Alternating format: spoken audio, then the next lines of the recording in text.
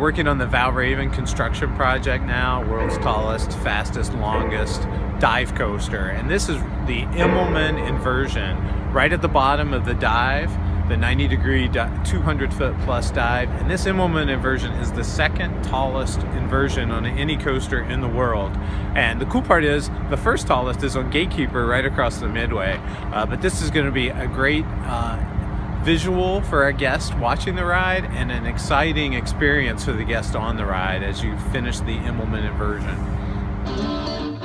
The Valravn's build begins with pouring foundations for the station, brake area, and the track supports themselves. Once the footers are in place, you set the structural steel and the elements. Once the elements are in their precise location, you can continue on by grouting the base plates and locking them into place. The Valravn's design has larger box beams than other coasters, which allows for fewer columns throughout the ride. In order for the ride to support itself, you have to build from the bottom of the drop element to the top of the drop element. Once that's in place, you can connect the drop element itself to the drop feature as well as the lift hill. With the lift hill installed, the construction races on in the direction of travel. Construction continues until the 84th and final piece of track is put into place.